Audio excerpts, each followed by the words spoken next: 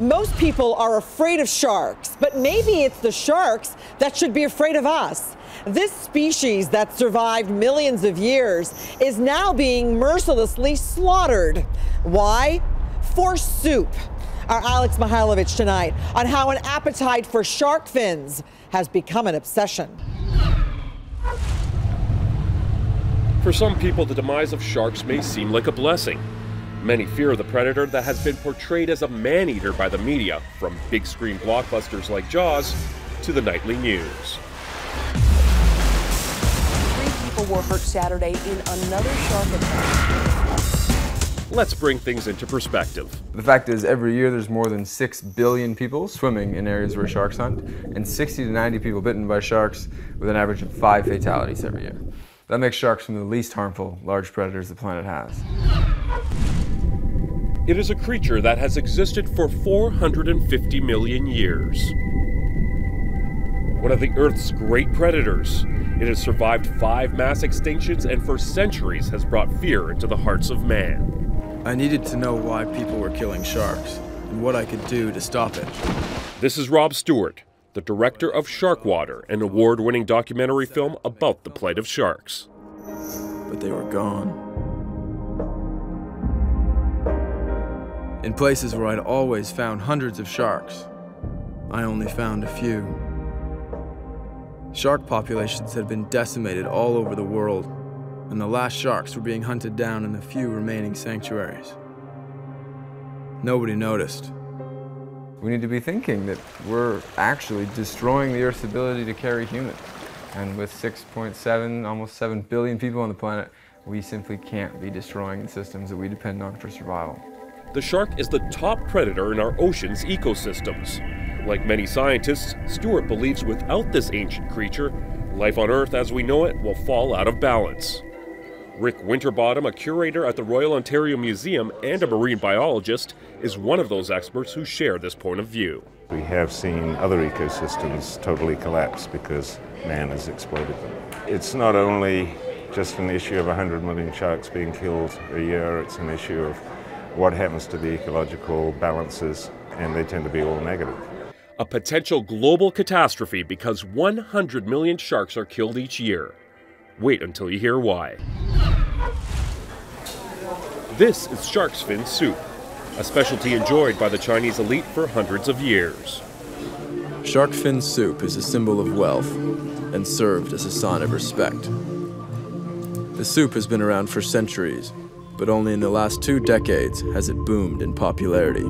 China's economy has been on the rise for the past couple of decades, and the once exclusive shark's fin soup has become accessible to millions. It has very little to do with taste, and cartilage does not contain much nutrient, certainly not for us. So I think it's a luxury, it's a fad, and I don't think it's a viable source of energy for a human being. In fact, shark's fin is tasteless. The soup uses beef, pork, or chicken broth for flavoring. The fin is there for texture alone. And if you think China's the only problem, think again. You don't need to look further than your own backyard. Besides the many restaurants that serve shark's fin soup, there are stores like this one in Vancouver's Chinatown that have the dried variety, which they make into shark's fin soup eventually. If you look behind me right there, there are 3 massive shark fins. They go for about $200 a pound. With these kind of prices, the international shark fin industry is worth billions. And if that doesn't shock you, the cruelty and wastefulness of the industry will. Rob Stewart's movie Sharkwater documented how tens of millions of sharks are killed every year for these. In many cases, they're finned alive. Sharks, once they're finned, can take up to a day to die. Without fins, they bleed to death and they often can't swim and can't force water over their gills to breathe. It's usually a pretty slow and painful death. And if that's not horrible enough, the waste that goes along with the shark fin industry is unimaginable to most of us. Most of those sharks are wasted. Just cutting off the fins and throwing the rest of the body back, wasting 95+% of the animal, contributing to humans wasting 54 billion pounds of fish as bycatch, while 10 to 20 million people die of starvation every year. You wouldn't go for a run next to a pride of lions, but we do this with sharks all the time. There are millions of people entering the water every year in areas where sharks hunt, and very few people are bitten. If they wanted to eat us, they would.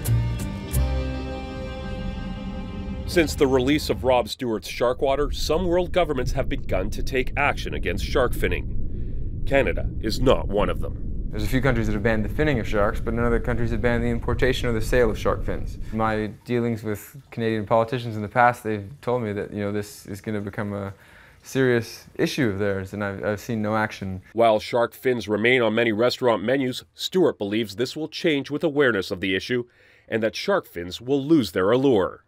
If not for the survival of the shark, then for the benefit of mankind. Sharks have lived in balance with the oceans as the top predator. Now, we are the top predator, deciding which species we will use and which we will destroy.